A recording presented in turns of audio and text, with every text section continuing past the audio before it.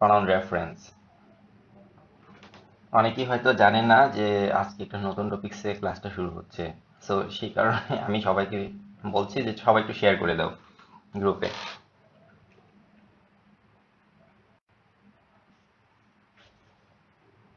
তা আমরা দেরি না করে সরাসরি শুরু করে দিচ্ছি।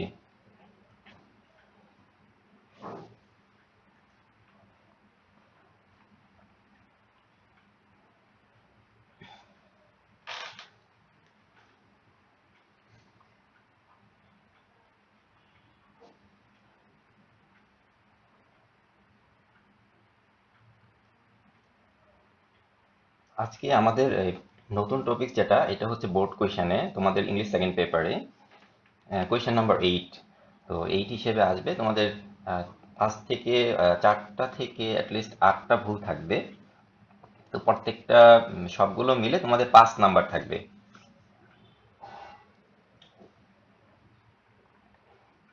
তো প্রায় ক্ষেত্রেই দেখা যায় যেহেতু এটা ক্লাস 10 পর্যন্ত তোমরা পড়ো নাই, সো টপিক্সটা একেবারেই নতুন।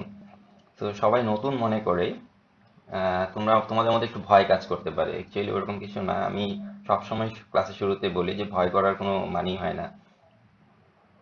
তো প্রনাউন রেফারেন্সটা হচ্ছে খুবই ইজি একটা টার্ম, যেটা জাস্ট নামটা একটু ভিন্ন করে দেওয়া, বাট একেবারেই নতুন যেহেতু তোমরা ভয়ের একটু সংকীর্ণ তোমরা, কিন্তু অ্যাকচুয়ালি ওরকম কিছু না, একেবারেই সহজ। আমরা যদি ক্লাসটা করি তোমাদের কাছে একেবারে এটা কমফোর্টেবল মনে হবে। তো what is pronoun, what is reference, আমরা যদি এটাকে দুইটা ভাগে ভাগ করি দ্য টার্মটাকে, সেটা হচ্ছে কি প্রনাউন আসবে আর হচ্ছে রেফারেন্স আসবে। তো প্রনাউনের ব্যাপারটা আমরা জানি যে নাউনের পরিবর্তে যখন কিছু একটা বসবে নাউনের পরিবর্তে সম্বোধন করার জন্য, তখন সেটাকে আমরা প্রনাউন বলি। হোয়াট ইজ রেফারেন্স, তো রেফারেন্সটা কি সেটা আমরা এট এ গ্ল্যান্স দেখবো। Let's have a clear cut idea through some images. তোমাদের কিছু ইমেজেস এর মাধ্যমে আমি বোঝানোর চেষ্টা করব এই প্রনাউন রেফারেন্সটা আসলে কি। আর ছবির মাধ্যমে আমরা এটাকে ব্যাখ্যা করব যাতে করে সবাই বুঝতে পারে।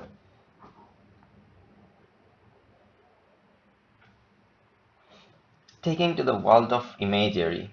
তো আমি তোমাদের ক্লাসটা পুরোপুরি পিকচার দিয়ে নিচ্ছি যাতে করে তোমাদের বুঝতে খুব সুবিধা হয়। তো অ্যাকচুয়ালি আমরা প্রথমে ডিল করতেছি রেফারেন্স নিয়ে, প্রনাউনটাকে আমরা একটু পরে আসি, কেননা আমরা জানি প্রনাউন কি, বাট রেফারেন্স শব্দটা যেহেতু আছে তো সেহেতু তোমাদের এটা ক্লিয়ার কাট আইডিয়া হওয়া দরকার আছে। তো তোমরা ছবিতে দেখতে পাচ্ছ একটা ছোট্ট বাচ্চা যার মাঝখানে একটা দাঁত নেই। তো লক্ষ্য করো, তো মেয়েটা কে জিজ্ঞেস করা হয়েছিল যে তোমার কোন দাঁতটা নেই, সে হাত দিয়ে দেখাচ্ছিল, হাতের আঙ্গুল দিয়ে দেখাচ্ছিল যে এই দাঁতটা তার নেই। তো সে অ্যাকচুয়ালি রেফারেন্স দিচ্ছিল। তো এটাকে বলা হয় অ্যাকচুয়ালি রেফারেন্স। তো রেফারেন্স শব্দটা হচ্ছে যে তুমি যখন স্পেসিফিক কোনো কিছুকে ইন্ডিকেট করবা, আমরা যদি গুগল ডিকশনারি বা যে কোনো ডিকশনারিতে সার্চ করি তা আমাদেরকে এটাই দেখাবে। তো এটা হচ্ছে গিয়ে তোমাদের এমন একটা মিনিং, যে মিনিংটার অর্থ যে তোমাকে কোনো কিছু নির্দিষ্ট করে তাকিয়ে দেওয়া, দেখানো বা স্পেসিফিক করা। এটাকে সাধারণত ডিকশনারি মিনিং বলি আমরা, যে রেফারেন্স। আর ডান পাশের পিকচারটার দিকে লক্ষ্য করো, একটা গ্লোবকে যখন স্পেসিফিক্যালি ইউনাইটেড স্টেটসের দিকে দেখানো হচ্ছে তখন সেটাকে রেফার করা হচ্ছে। তো রেফারেন্স শব্দটা হচ্ছে স্পেসিফিক কোনো কিছুকে দৃষ্টি আকর্ষণ করা। এটা হচ্ছে ডিকশনারি মিনিং, আমি বারবার বলতেছি এটা কিন্তু ডিকশনারি মিনিং। তো এখানে গ্লোবের মধ্যে তো অনেক দেশ ছিল, প্রায় পুরো পৃথিবীর যত দেশ আছে সবগুলাই ছিল, কিন্তু যে লোকটা এখানে ইন্ডিকেট করছে সে হচ্ছে কি শুধুমাত্র একটা স্পেসিফিক দেশকে, এবং সে আঙ্গুল দিয়ে দেখিয়ে দিচ্ছে যে এটা হচ্ছে ইউনাইটেড স্টেটস। তো when you refer to something you point to something specific। তো যখন তুমি রেফারেন্স করবা, কাউকে রেফার করবা বা রেফারেন্স শব্দটা তুমি যখন ইউজ করবা, তখন শব্দগতভাবে এটার অর্থ দাঁড়ায় হচ্ছে তুমি কোনো কিছু স্পেসিফিক বা কোনো পয়েন্ট করতেছো, তুমি যে এই পয়েন্টে তুমি ইন্ডিকেট করছো বা স্পেসিফিক করছো।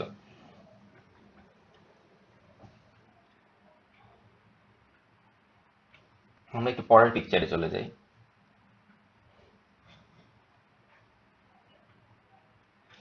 তো এখানে তোমাদেরকে আমি 4টা পিকচারের মাধ্যমে বোঝানোর চেষ্টা করছি। সেটা হচ্ছে প্রথম পিকচারে দেখো, এখানে একটা দুইজন আর কি, তারা স্পেসিফিক একটা ভ্যালিকে দেখানোর চেষ্টা করছে, কোন জায়গাটায় একটা পয়েন্ট আউট করার চেষ্টা করছে।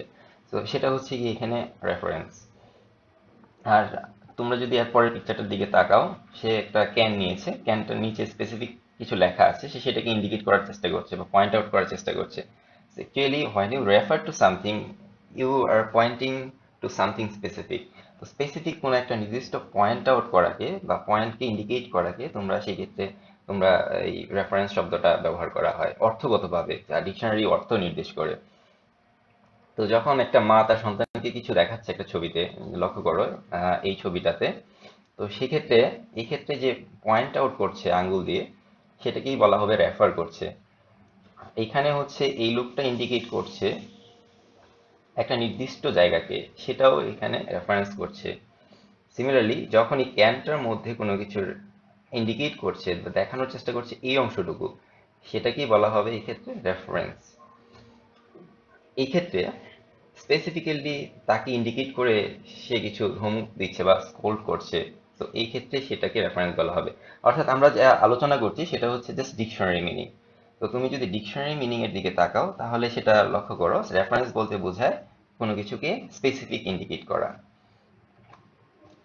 এখন আমরা চলে যাই কিছুটা গ্রামারের দিকে। গ্রামাটিক্যালি আমরা যদি রেফারেন্স শব্দটাকে ইন্ডিকেট করি, তো রেফারেন্স শব্দটাকে ইন্ডিকেট করলে গ্রামারের মিনিংটা হচ্ছে, আমরা যেটা পড়ছি এখন, সেটা হচ্ছে কোনো কিছু কারোর সাথে কোনোটা কানেকশন দেওয়া। অর্থাৎ এখানে লক্ষ্য করো, প্রচুর বাস দেখা যাচ্ছে। তো তোমরা জানো যে কম্পিউটারের সিপিইউতে বা কোনো একটা ডিভাইসে প্রচুর পরিমাণে বাস থাকে। তো সেই বাসগুলোকে যখন সঠিকভাবে অ্যাসেম্বলিং না করা হয়, তখন সেই ক্ষেত্রে সেটা খুব অসুবিধা হয়ে যায়। কোনো একটা ইম্পর্টেন্ট কোনো কিছুকে মিসিং হয়ে গেলে বা কোনো একটা বাস যদি কানেকশনটা ডিসকানেক্ট থাকে, সেই ক্ষেত্রে পুরো ডিভাইসটাই অচল হয়ে যায়।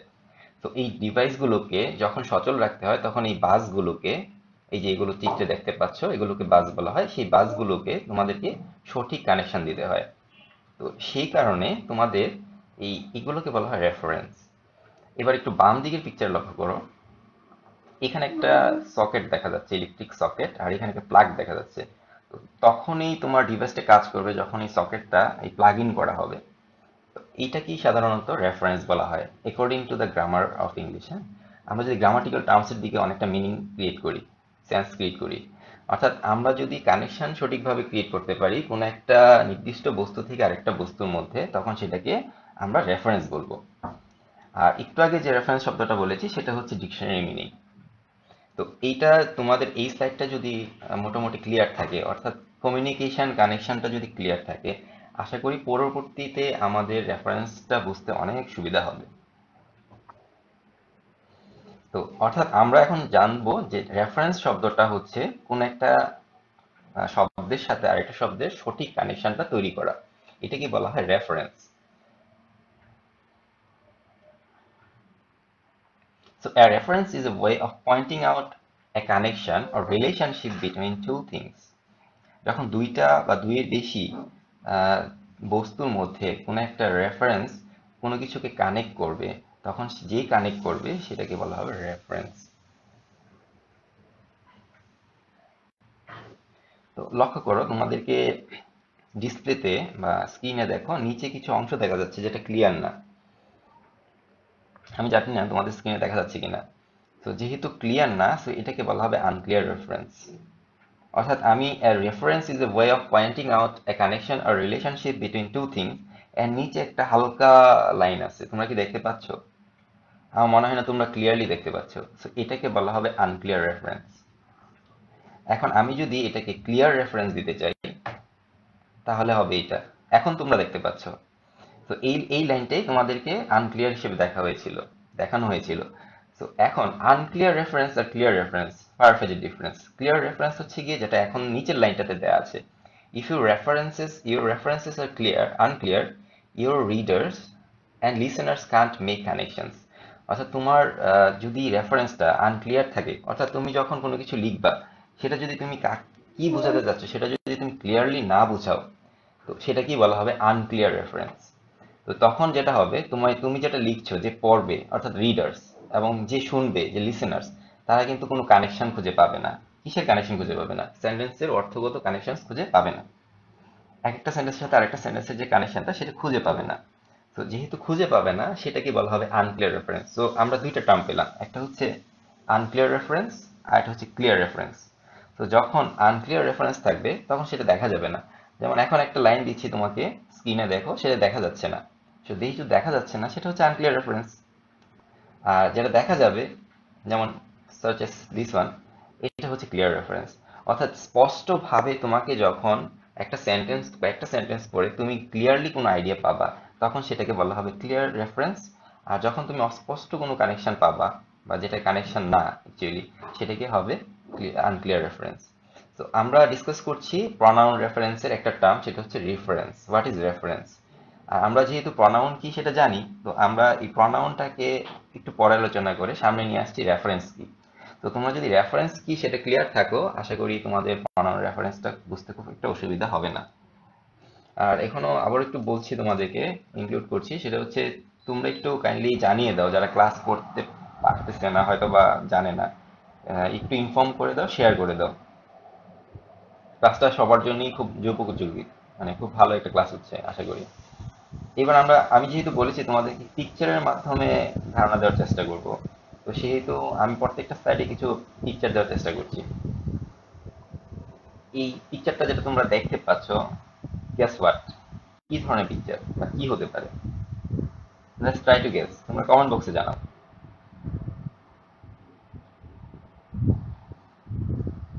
তো এই পিকচারটা হচ্ছে তোমাদেরকে হেল্প করবে কিভাবে তোমরা একটা মানে সুন্দরভাবে রেফারেন্স শব্দটা প্রনাউনের সাথে রিলেট করতে পারো।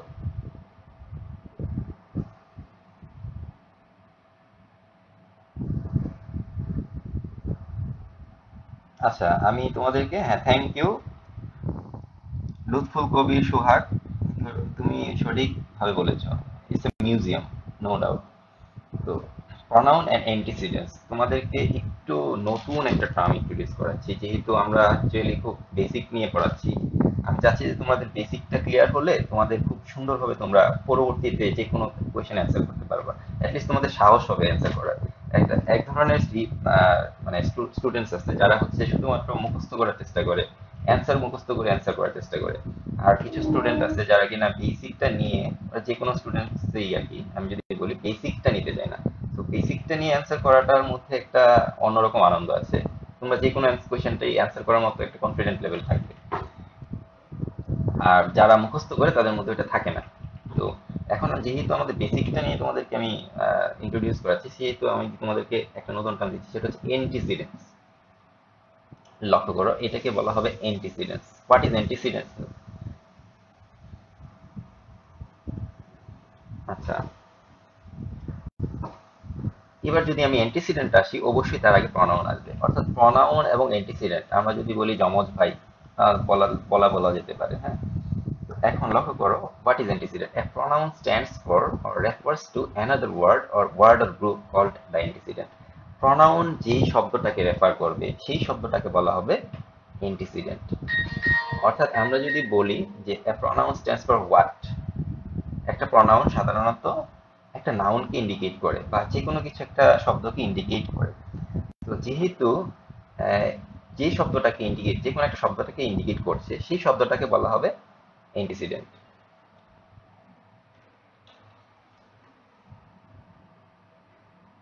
What is antecedent? Antecedent means,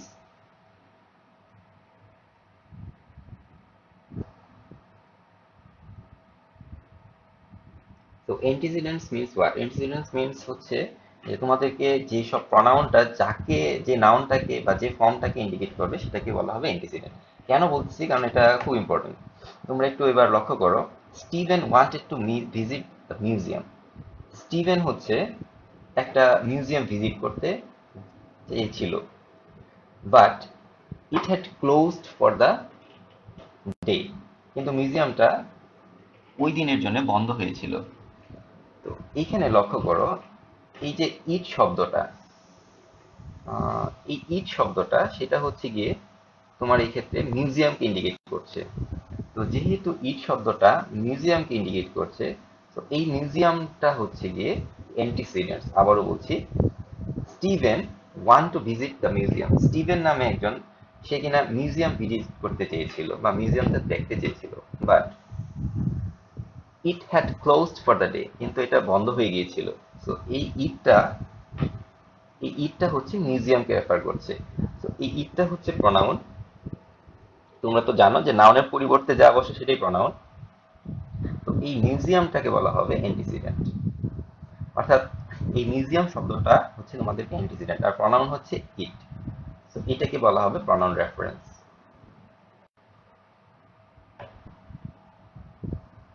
তো এই ইটটা হচ্ছে গিয়ে প্রনাউন,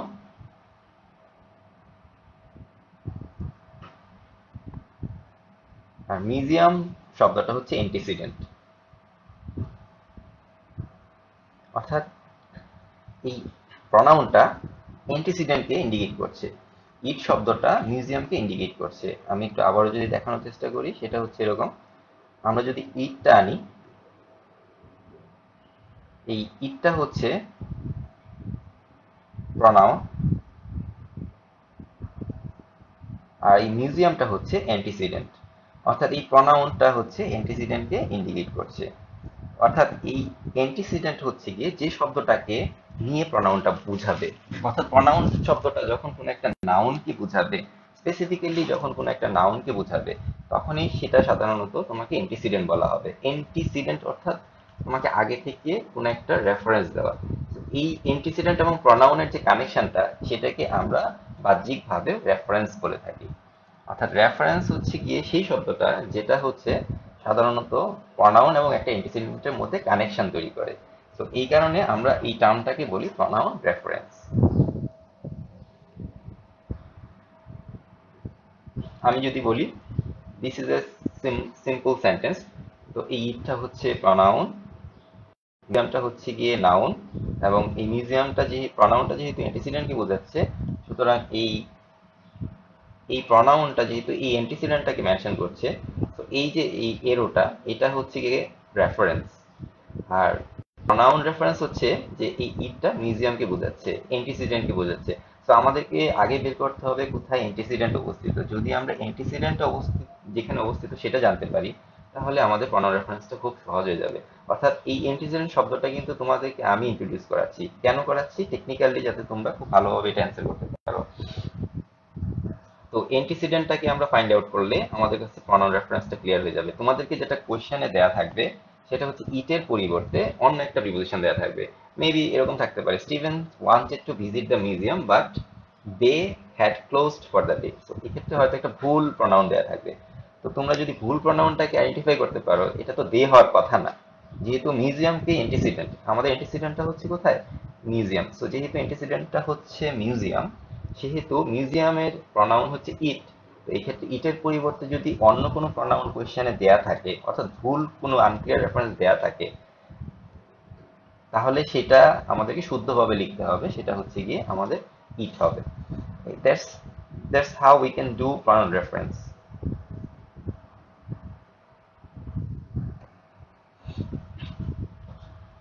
এবার আমরা চলে যাই pronoun and অ্যান্টিসিডেন্টস and it's numbers. আমরা যদি এখন প্রনাউনকে একটু আলোচনা করি, তো দ্যাটস হাউ আমরা কিভাবে প্রনাউনকে আলোচনা করব, আমরা একটু কেন আলোচনা করব একটু লক্ষ্য করি। কারণ আমাদের অ্যান্টিসিডেন্ট আমরা পেয়ে গেছি, আমরা রেফারেন্স শব্দটা সম্পর্কে ক্লিয়ার ধারণা পেয়েছি। তো এখন আমরা জানি যে প্রনাউন কি। তো আশা করি প্রনাউন সবাই জানো, তারপরে তোমাদের একটু এলিমেন্টারি আইডিয়াগুলো একটু ইন্ট্রোডিউস করাচ্ছি। তো এ pronoun should agri in number with its antecedent. একটা প্রনাউন তার নাম্বারের সাথে অবশ্যই অ্যান্টিসিডেন্টের সাথে ম্যাচ করবে, এগ্রি করবে। A word that refer to one thing is singular. যদি কোনো একটা ওয়ার্ড একটা জিনিসকে ইন্ডিকেট করে, তো সেটা হবে সিঙ্গুলার। আর যে ওয়ার্ডটা একাধিক ওয়ার্ডকে ইন্ডিকেট করবে, সেটাকে বলা হবে প্লুরাল। তো এক্ষেত্রে লক্ষ্য করো, সিঙ্গুলার পার্সোনাল প্রোনাউন আমরা পেয়ে যাই, আর এখানে আছে plural personal pronoun. So what is singular personal pronoun? I, first person. এই গ্রামারটা অ্যাকচুয়ালি, এই সাইডটা অ্যাকচুয়ালি সবগুলো গ্রামারে তোমাদের খুব বেশি ইম্পর্টেন্স ক্রিয়েট করবে। কেননা প্রত্যেকটা গ্রামারই এই কেসগুলো আসবে, প্রনাউনগুলো আসবে। আমি এর আগের ক্লাসে মডিফায়ার পড়িয়েছিলাম, সেক্ষেত্রে তোমরা দেখতে পেয়েছিলে যে মডিফায়ারও এইগুলো ছিল। তো এই ক্ষেত্রে যদি লক্ষ্য করো, আইটা হচ্ছে ফার্স্ট পার্সন সিঙ্গুলার নাম্বার, সেহেতু এটার অবজেক্ট হিসেবে যখন বলবে তখন হবে মি। আবার যখন পসেসিভ হিসেবে বসবে, আমি বলেছিলাম পসেসিভ মডিফায়ার্সে মনে করার চেষ্টা করো, সেটা হবে হচ্ছে মাই। অর্থাৎ আই, মি, মাই, তিনটা ফর্মেশন।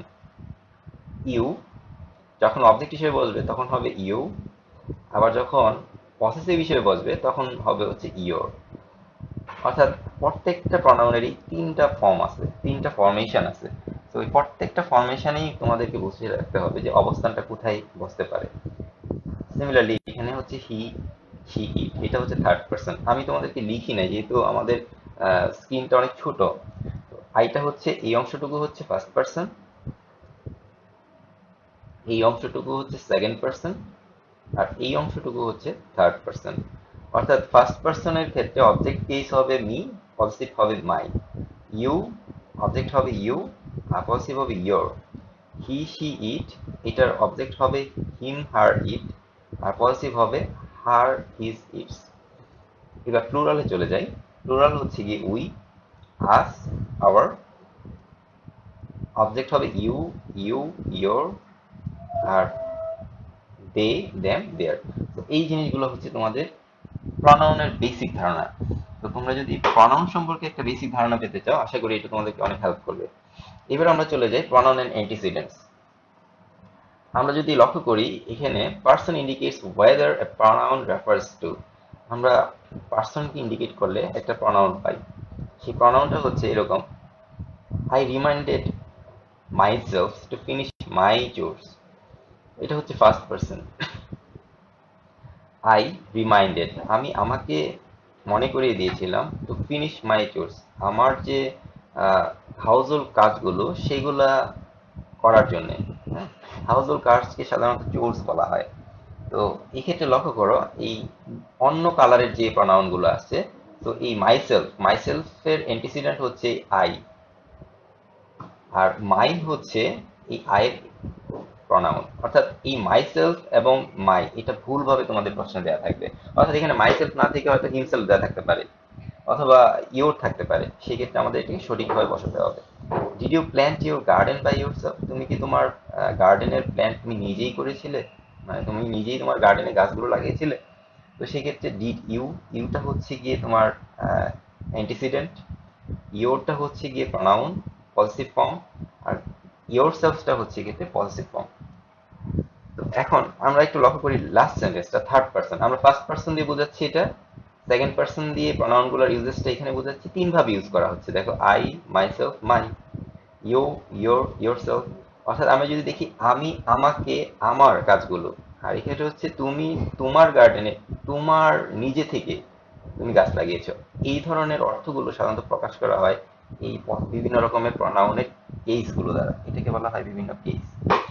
আমি যদি এখন লক্ষ্য করি the one spoken about third person, যে থার্ড পারসন সে কি বলবে?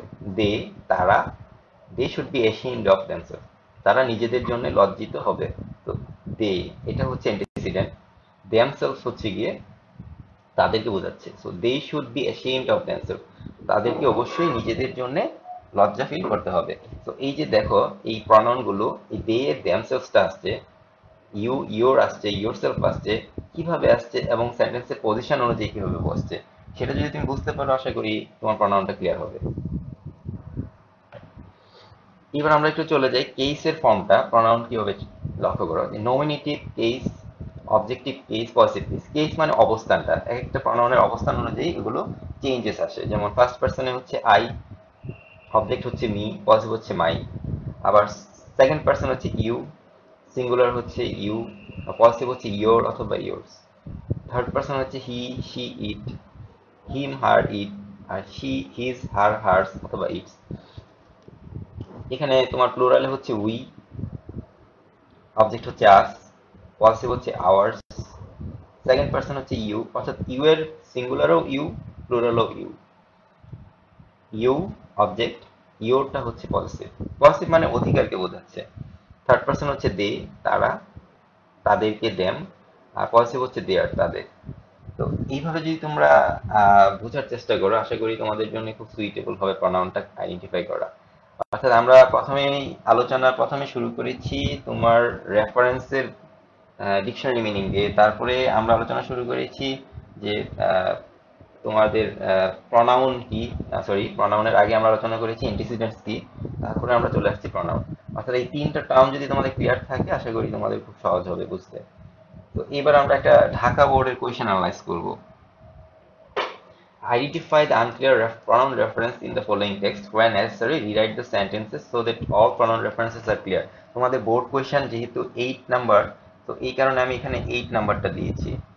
তো এটা ঢাকা বোর্ড 2016 সালের একটা কোয়েশ্চেন, তোমাদেরকে আমি অ্যানালাইজ করে দেখাচ্ছি কিভাবে অ্যান্সার করতে হয় এবং কোয়েশ্চেনটি কিভাবে দেওয়া থাকে, যাতে করে তোমাদের জন্য অ্যান্সার করাটা খুব সহজ হয়। তো ঢাকা বোর্ডের কোয়েশ্চেনটা আসছিল, তোমাদের কোয়েশ্চেনটা এই ঠিক এইভাবেই দেয়া থাকবে, অ্যাজ ইট ইজ যেভাবে আছে সেভাবেই দেয়া থাকবে, ফন্টগুলো ভিন্নভাবে, তো কালার দেওয়া থাকবে না। তোমরা লক্ষ্য করো, কোয়েশ্চেনটা থাকবে এরকম: identify the unclear pronoun references in the following text, where necessary rewrite the sentences so that all pronoun references are clear. তো এই ক্ষেত্রে দেখো বলা আছে আনক্লিয়ার প্রনাউন রেফারেন্স, অর্থাৎ যে প্রনাউন রেফারেন্স গুলো আনক্লিয়ার সেগুলো নিচের টেক্সটে তোমাকে আইডেন্টিফাই করতে হবে, খুঁজে বের করতে হবে। where necessary যেখানে প্রয়োজন হবে তুমি সেই সেন্টেন্স গুলোকে নতুন করে লিখে সঠিকটা বসাবা, যাতে করে অল প্রনাউন রেফারেন্স আর ক্লিয়ার, যাতে করে সমস্ত প্রনাউন রেফারেন্স গুলো ক্লিয়ার আইডিয়া পাওয়া যায়। অর্থাৎ তোমাকে এখানে কিছু ভুল দেওয়া থাকবে, তোমাকে সেটাকে সঠিকভাবে লিখতে হবে, এবং সেই সঠিকভাবে লেখার যে সিস্টেমটা বা প্রসিজিয়ারটা সেটা আমি একটু আগে অনেকগুলো স্লাইডে তোমাদেরকে পরিষ্কার করে দিয়েছি। এখন তোমরা দেখো, এটা হচ্ছে গিয়ে ঢাকা বোর্ড 2016 সালে আসছিল, এই কোশ্চেনটা তোমাদের 16 সালে ঢাকা বোর্ডে আসছিল। এইটা একটা গল্প দেয়া থাকবে তোমাদের, আমি প্রায়ই বলি যে প্রত্যেকটা কোশ্চেন তোমাদের একটা করে প্লট দেয়া থাকবে, একটা করে গল্প। সেই প্রত্যেকটা গল্পই তোমাদেরকে বলা হবে যে এটা কি ভুল আছে, অর্থাৎ আনক্লিয়ার রেফারেন্স গুলো কোথায় আছে, সেটাকে তোমাকে আইডেন্টিফাই করে, অ্যান্টিসিডেন্টকে আইডেন্টিফাই করে সঠিকভাবে লিখতে হবে। তো এই ক্ষেত্রে প্রথম সেন্টেন্সটা লক্ষ্য করো: এ কুক ওয়ান্স রোস্টেড এ ডাক ফর ইটস মাস্টার। এক কুক বলতে বোঝাচ্ছে যে রান্না করে, রাঁধুনি যে রান্না করে আর কি, সে একদা তার মাস্টারের জন্য, তৎকালীন সময়ে তার মানে তাদের যে যাদের জন্য রান্না করা হতো, রাজারা বা এরকম, তাদেরকে মাস্টার বলে সম্বোধন করা হতো। তো এই ক্ষেত্রে দেখো, এই ফার্স্ট সেন্টেন্সটা একটা ইন্ডিকেশন দিচ্ছে তোমাকে যে গল্পটা কাকে নিয়ে। সেই গল্পটা হচ্ছে গিয়ে একটা কুককে নিয়ে, যে কুকটা হচ্ছে তার মাস্টারের জন্য একটা হাঁস রান্না করছিল, হাঁস রোস্ট করছিল। এই ক্ষেত্রে কোথায় ভুল আছে তোমরা একটু কমেন্ট বক্সে জানাও, ফার্স্ট সেন্টেন্সে, অর্থাৎ এক কুক থেকে মাস্টার পর্যন্ত কোথায় ভুল আছে।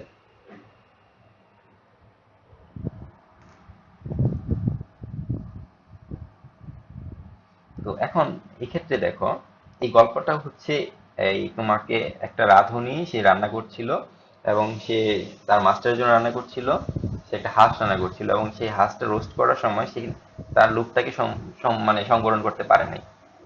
তো যেহেতু সংবরণ করতে পারে নাই, সে নিজেই একটা মানে লেগ খেয়ে ফেলছিল। তো যেহেতু সে নিজে একটা লেগ খেয়ে ফেলছিল, মাস্টার তাকে স্কোল্ড করছিল, কেন তুমি এখানে একটা পা নাই কেন, একটা হাঁসের একটা পা নাই কেন। তখন সে বলছিল যে এই হাঁসটার সাধারণত একটা পাই ছিল। এই ধরনের একটা হাস্যকর একটা মানে ফানি একটা গল্প দিয়ে তোমাদের ঢাকা বোর্ড 2016 সালে তোমাদের এটাকে ইন্ট্রোডিউস করেছিল। হ্যাঁ, তো এখন আমরা লক্ষ্য করি ফার্স্ট সেন্টেন্সে কি ভুল আছে। এখানে লক্ষ্য করো, এক কুক, অ্যান্টিসিডেন্টটা লক্ষ্য করো, এক কুক মানে একজন রাঁধুনি, কার মধ্যে কথা হচ্ছে, একজন রান্না করে যে সে, আর হচ্ছে তার মাস্টার। দ্য স্পিকার হচ্ছে গিয়ে এক্ষেত্রে দুইজনে যে কোনো একজন হতে পারে। হ্যাঁ, একদা একজন কুক, সে তার মাস্টারের জন্য রান্না করছিল। এখানে ইট শব্দটা কি হবে? ইটস শব্দটা কখন হয়? সাধারণত কোনো বস্তুর অ্যান্টিসিডেন্ট থাকলে সেক্ষেত্রে ইটসটা হয়। তো এই ক্ষেত্রে যেহেতু কোনো বস্তু নেই, সেহেতু আমরা এখানে লক্ষ্য করো, এটা হবে হিজ। অর্থাৎ এখানে এই হিসের অ্যান্টিসিডেন্ট হচ্ছে এক কুক, মানে তাহার মাস্টারের জন্য সে রান্না করেছিল। তো যেহেতু হিজ মাস্টার, এখানে ইটস দেওয়া ছিল, সেটা ভুল ছিল, আনক্লিয়ার রেফারেন্স ছিল, সেটাকে আমরা সঠিক রেফারেন্স দিয়েছি হিজ দ্বারা।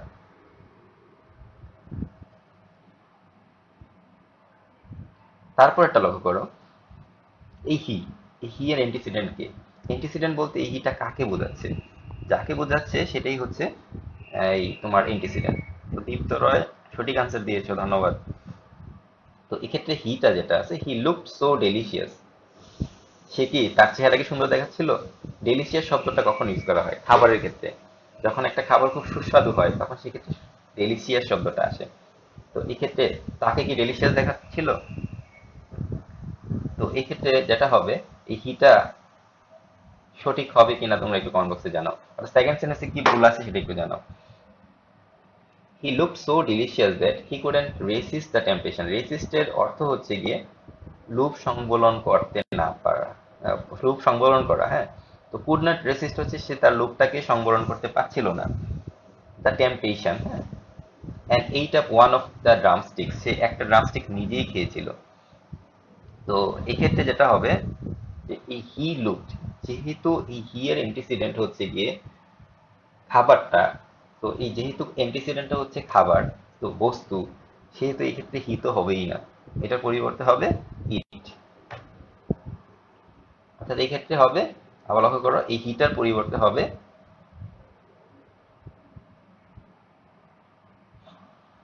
এই হি এর পরিবর্তে হবে ইট।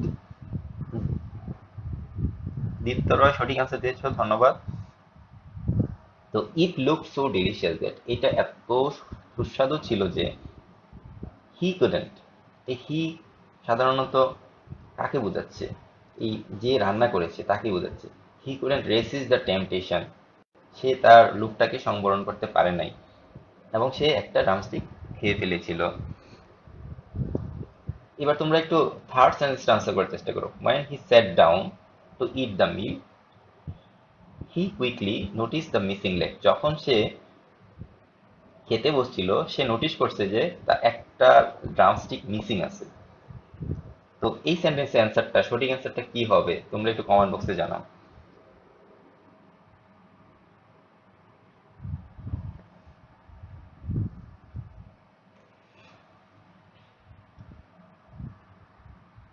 আচ্ছা, এই ক্ষেত্রে একটু আগে তোমরা সঠিক অ্যান্সার দিয়েছো, যারা যারা আগেরটা সঠিক অ্যান্সার দিয়েছো তাদের নামগুলো বলছি। সাইমুন ইসলাম, ধন্যবাদ, তুমি সঠিক অ্যান্সার দিয়েছো। জান্নাত মোহনা, থ্যাঙ্কস সঠিক অ্যান্সার দেওয়ার জন্য।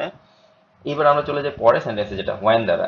when he sat down to eat the meal he quickly noticed the missing leg, যখন সে তার খাবারটা খাচ্ছিল। এখানে দেখো হি দুইটা, এই হি হচ্ছে একজন, এই হি হচ্ছে একজন, অর্থাৎ দুইজনে একজন হতে পারে। এখন হি বলতে তো দুইজনের যে কোনো একজনকে হতে পারে, এখানে যে রান্না করছে সেও হি হতে পারে, যার জন্য রান্না করছে সেখানে সেও হি হতে পারে। তো এই ক্ষেত্রে কে হবে এই হিটা? তো এটার অ্যান্টিসিডেন্ট হচ্ছে কে সেট ডাউন, মানে খাবারটা খেতে কে বসছিল, অবশ্যই মাস্টার। তো এই অ্যান্টিসিডেন্ট, এই হি এর অ্যান্টিসিডেন্টটা হচ্ছে মাস্টার। তো এই ক্ষেত্রে সাধারণত আমরা যেটা দিব, এই ক্ষেত্রে দা মাস্টার হবে। অর্থাৎ দেয়া ছিল হি, হয়ে যাবে, হয়ে যাবে হচ্ছে মাস্টার। অর্থাৎ দেয়া থাকবে হচ্ছে ভুল বা আনক্লিয়ার রেফারেন্সেস, তোমাকে এটার অ্যান্টিসিডেন্টটা খুঁজে বের করতে হবে, কাকে বুঝাইছে, তারপর সেটার পরিবর্তে তোমাকে সঠিক অ্যান্সারটা দিতে হবে। অর্থাৎ when the master sat down to eat the meal he quickly noticed the missing leg, when the master sat down to eat the meal he quickly noticed the missing leg, সে একটা মিসিং লেগটাকে সে notice করতে পেরেছিল। তো যেহেতু হি দুইটাকে বোঝাচ্ছে, তো কোন হিকে বোঝাচ্ছে ক্লিয়ার না, সেই কারণে আমরা এই ক্ষেত্রে দা মাস্টার দিয়েছিলাম। অর্থাৎ এই ক্ষেত্রে দা মাস্টারটার আগে ছিল শুধু হি, কিন্তু এই হিটা কাকে বোঝাচ্ছে ক্লিয়ার না, তো সেই কারণে আমরা এটাকে ক্লিয়ার করে দিলাম।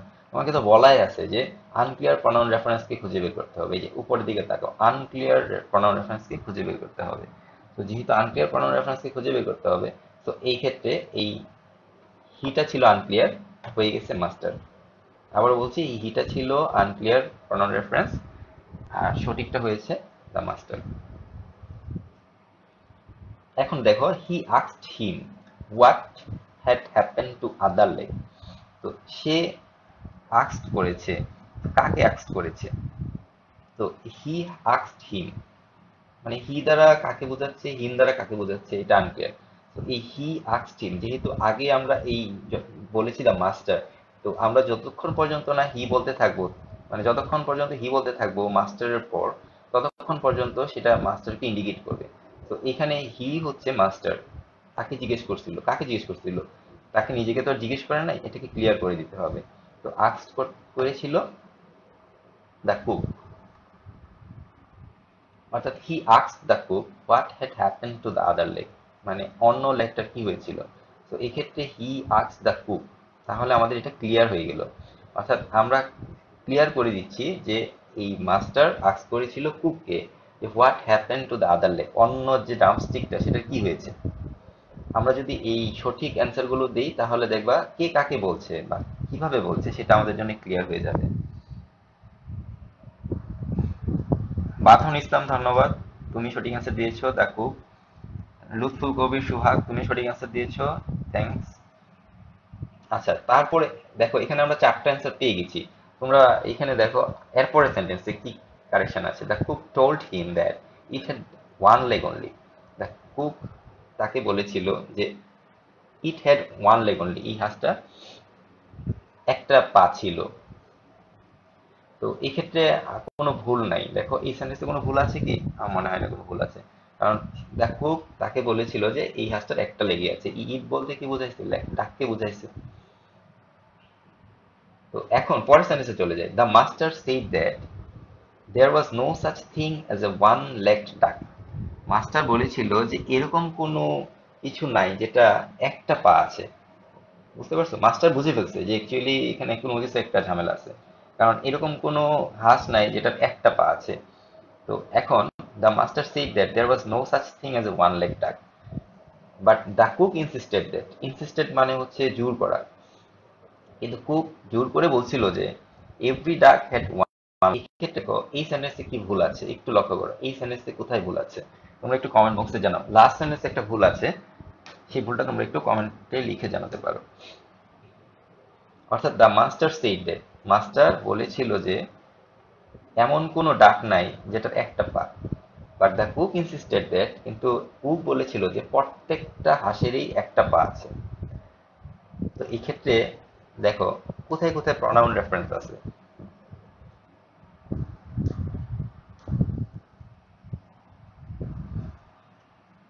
আচ্ছা, তো এখানে লক্ষ্য করো, but the cook insisted that every ডাক। এই এভরিটার অ্যান্টিসিডেন্ট কোনটা? সবগুলো ডাক কি? আচ্ছা, তো এক্ষেত্রে দ্য মাস্টার, দ্য মাস্টার তো ঠিক আছে, কোনো ভুল নাই। দেয়ার was no such thing as a one leg ডাক। বাট দ্য কুক, কুকও তো ঠিক আছে, কুক বলেছিল, উত্তরে কুক বলেছিল, এটাও ঠিক আছে। এভরি ডাক, এখানে কি এভরি ডাক হবে? প্রত্যেকটা ডাকেরই কি একটা পা ছিল, এটা কি বলেছিল?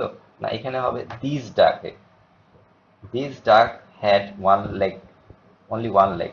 অর্থাৎ কুক বলেছিল যে প্রত্যেকটা হাঁসেরই, যেহেতু মাস্টার বলছে যে এমন কোনো ডাক নাই যেটার একটা পা আছে, তো এইখানে তার এটার উত্তরে কুক বলেছিল যে হ্যাঁ, এই যে ডাকটা রান্না করা হয়েছে সেই ডাকটার একটা পা ছিল।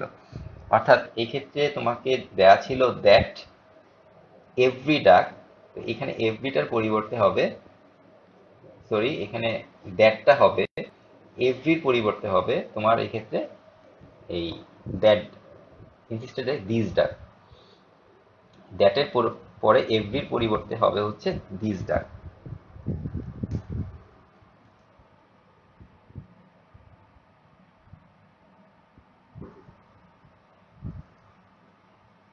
আমি মনে হয় দ্যাটের পরিবর্তে দিয়েছিলাম, তো এই ক্ষেত্রে যেটা হবে সেটা হচ্ছে এভরির পরিবর্তে হবে। তো এই ক্ষেত্রে লক্ষ্য করো যেটা হচ্ছে এভরি ডাক হ্যাড ওয়ান লেগ, এখানে হবে দিস ডাক had one leg. The cook insisted that this ডাক হ্যাড ওয়ান লেগ। অর্থাৎ এই ক্ষেত্রে যেটা হবে এই এভরির পরিবর্তে দিস হবে, অর্থাৎ এভরি ছিল, এখানে হয়ে যাবে দিস ডাক। আশা করি তোমরা যদি এইভাবে একটু গো থ্রু করো, সবাই খুব সহজে অ্যান্সার করতে পারবে। অর্থাৎ খুব সহজ একটা টপিক তোমাদেরকে দেওয়া হয়েছে, তোমাদের জাস্ট একটু আইডিয়াগুলো ক্লিয়ার করলে প্রনাউন কি, রেফারেন্স কি, অ্যান্টিসিডেন্ট, অ্যান্টিসিডেন্টটা কি, এই তিনটা জিনিস যদি তোমরা ক্লিয়ার কাট ধারণা থাকে এবং কোনটা অ্যান্টিসিডেন্টকে বোঝাচ্ছে এবং কোনটার পরিবর্তে কি ক্লিয়ারলি বোঝাচ্ছে সেটা যদি তোমরা একটু অ্যাটেনশন দাও, তো আশা করি এর চেয়ে সহজ কোনো টপিক আর হয় না আমাদের। তো তোমাদের প্রায় 4-5টা কোয়েশ্চেন থেকে থাকে, আমি একটু তোমাদের এই কোয়েশ্চেনগুলো নিজেরই বলে দিচ্ছি। একটা হচ্ছে যে স্যার আমরা কি এটা শুধু অ্যান্সার লিখবো না সঠিকটা উঠায় লিখবো? হ্যাঁ, তোমরা পুরোটা উঠায় লিখতে হবে এই ক্ষেত্রে, এবং সঠিক অ্যান্সারটা লিখে নিচে আন্ডারলাইন করে দিতে হবে। যেমন একটু আগে যে কোয়েশ্চেনটা ছিল, আমরা যে অ্যান্সারগুলো প্রোভাইড করেছি সেই অ্যান্সারগুলো অন্য একটা কালি দিয়ে নিচে আন্ডারলাইন করে দিতে পারো, তবে পুরোটা উঠাইতে হবে, মানে পুরো প্যাসেজটা তোমাকে উঠিয়ে লিখতে হবে। এটা হচ্ছে একটা কোয়েশ্চেন থাকে। আরেক ধরনের কোয়েশ্চেন থাকে যে স্যার আমরা যে এটা করার সময় এটা কয়টা অ্যান্সার হতে পারে, যেমন এখানে আছে 5টা, সবসময় কি 5টা ভুল থাকবে? অ্যাকচুয়ালি এটা উত্তর হচ্ছে, এটা 5টা ভুল থাকবে এরকম কখনো হয়, কখনো হয় না। কখনো কখনো 4টা থাকে, কখনো কখনো 6টা ভুল থাকে, কখনো কখনো অ্যান্সার 7টা হয়, 8টা হয়। এটা ডিপেন্ড করে সাধারণত কোয়েশ্চেনটার উপর। তো এখানে ধরা বাঁধা এরকম কোনো নিয়ম নাই যে এখানে 5টাই ভুল থাকবে এবং 5টাই তোমাকে অ্যান্সার করতে হবে। হ্যাঁ, এখানে 5টা থাকতে পারে, 4টাও ভুল থাকতে পারে, অথবা কখনো কোনো ক্ষেত্রে 6টা ভুল থাকতে পারে। আর প্রায় ক্ষেত্রেই দেখা যায় যে 4 থেকে 6টার মধ্যেই ভুল হয়। তো জোড়া জোড়া ভুল হয়। তোমরা যদি একটু দেখো যে এখানে জোড়াগুলো কি, জাস্ট পেয়ার গুলো ভুল হবে, কারণ আমরা টিচাররা যখন নাম্বারিং করি তখন যদি সেক্ষেত্রে আমরা পেয়ার হিসেবে নাম্বারিং করি, তো তখন দেখা যায় যে আমরা 2টা ভুল হলে এখানে আমরা 1 কেটে দিই। আর যখন আমরা, যেহেতু এটা কোশ্চেনটা হচ্ছে 5 নাম্বারস, তো সাধারণত দেখা যায় যে হয় 4টা ভুল থাকবে, না হয় 6টা ভুল থাকবে, না হয় 8টা ভুল থাকবে, অথবা 5টা ভুল থাকবে। কখনো এরকম হয় না যে 3টা ভুল আছে বা 6টা ভুল, 7টা ভুল আছে, এরকম বেজুর কখনো হয় না। প্রায় ক্ষেত্রে দেখা যায় যে আহ, প্রায় পেয়ার হিসেবে ভুলগুলো কাউন্ট করা হয়। যেমন এই ক্ষেত্রে 5টা ভুল আছে, অন্য একটা বোর্ডের কোয়েশ্চেন যদি তুমি অ্যানালাইজ করো, এবার সেই ক্ষেত্রে তোমাকে 8টা ভুল থাকতে পারে, অথবা 4টা ভুল থাকতে পারে, কখনো কখনো 6টাও থাকতে পারে। Depends on the sentence, depends on the plot, depends on the কোয়েশ্চেনের। আমি বারবার বলতেছি, 2 ধরনের কোয়েশ্চেন থাকে। এক ধরনের কোয়েশ্চেন হচ্ছে, স্যার আমরা কি পুরোটা উঠাই দিব? হ্যাঁ, অবশ্যই তোমরা পুরোটা উঠাই দিবা, সঠিকটা দিয়ে নিচে আন্ডারলাইন করে দিবা, সঠিক অ্যান্সারটা নিচে আন্ডারলাইন করে দিবা। যেমন এখানে লক্ষ্য করো, আমরা যে সঠিক অ্যান্সারগুলো দিয়েছি এগুলো কিন্তু অন্য একটা কালার দিয়ে দিয়েছি। তো আরেক ধরনের কোয়েশ্চেন করতে পারে প্রায় স্টুডেন্টরা, যে স্যার আমরা এটা কয়টা ভুল থাকতে পারে, কারণ আমরা প্রায় সার্চ করার সময় দেখি যে 5টা ভুল পেয়ে গেছি, আর দরকার নেই, আমরা আর একটু যাইনি। তো তখন দেখা যায় স্টুডেন্টরা অনেক নাম্বার কম পেয়ে যায়। এইটা গেল। এবার তোমাদের একটা হোমওয়ার্ক দিব, সেটা হচ্ছে গিয়ে পেজ নাম্বার,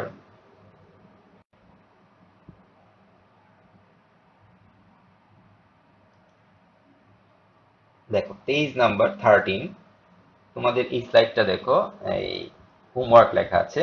তোমরা এটার সঠিক অ্যান্সারটা খাতায় লিখে, নিজ হাতে লিখে, তোমাদের নাম এবং তোমাদের নামটা অবশ্যই দিবে, তোমাদের কোন প্রতিষ্ঠান সেটা দিবে, এবং তোমাদের প্রত্যেকটা পেজে তোমাদের তোমাদের সাইন দিয়ে দিবে।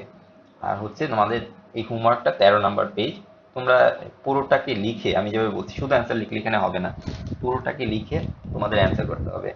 অর্থাৎ তোমাদের এখানে তোমরা অ্যান্সার করবা হচ্ছে, পুরোটাকে উঠাবা, উঠানোর পর তোমরা হচ্ছে গিয়ে জাস্ট অ্যান্সারগুলোকে অন্য একটা কালি দিয়ে সঠিক অ্যান্সারটা বা ক্লিয়ার প্রনাউন্সটা, রেফারেন্সটা লিখবা।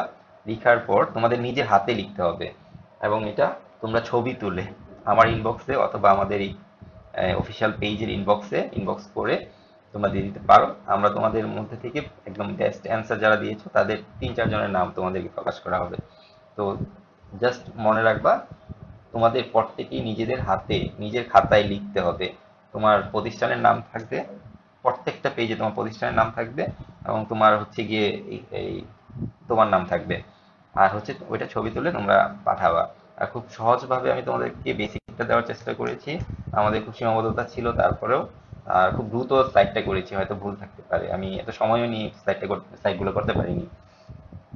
তো তোমরা, আশা করি এই ক্লাসটা যদি, মানে ভিডিওটা থেকে যাবে, যারা করে নাই তাদেরকে ইনফর্ম করলে পরবর্তীতে দেখলে তারাও উপকৃত হবে। তো আমরা চাই যে অ্যাকচুয়ালি এই অবস্থানে থেকে, যেহেতু পরিস্থিতিটা খুব খারাপ যাচ্ছে, তোমরা যেখানে থাকো বাসায় বসে যাতে কিছুটা উপকার পাও।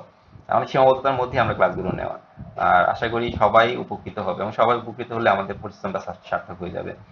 তো আজকে এখানেই আমরা প্রনাউন রেফারেন্সটা শেষ করতে যাচ্ছি। আর রিক্যাপ করার জন্য একটু বলি, প্রথম আমরা যেটা করেছি, একদম রিক্যাপ করছি। রিক্যাপ মানে হচ্ছে ফার্স্ট থেকে তোমাদেরকে যারা ফেরিতে আসছে একটু বলে দিই। আমরা প্রনাউন রেফারেন্স করছিলাম, প্রনাউন রেফারেন্সে প্রনাউন কি ছিল, রেফারেন্স কি ছিল, হোয়াট ইজ রেফারেন্স ছিল, প্রনাউন কি ছিল, তার আগে ছিল হচ্ছে এন্টিসিডেন্ট কি ছিল, এন্টিসিডেন্ট এবং প্রনাউনের সাথে রিলেশনটা কি, এগুলো আমরা পড়েছি। তারপর হচ্ছে আমরা প্রনাউন পড়েছি, যে সিঙ্গুলার পার্সোনাল প্রনাউনগুলো কি। তারপরে ছিল হচ্ছে তোমার প্লুরাল পার্সোনাল প্রনাউনগুলো কি, অ্যান্টিসিডেন্ট গুলা কিভাবে ব্যবহার করা হয়। তো এগুলো ছিল, আমরা একটা বোর্ড কোয়েশ্চেন সলভ করেছি এবং শেষে তোমাদের একটা হোমওয়ার্ক দেওয়ার চেষ্টা করছি। আশা করি তোমাদের ক্লাসটা অনেক উপকার হবে। সবাইকে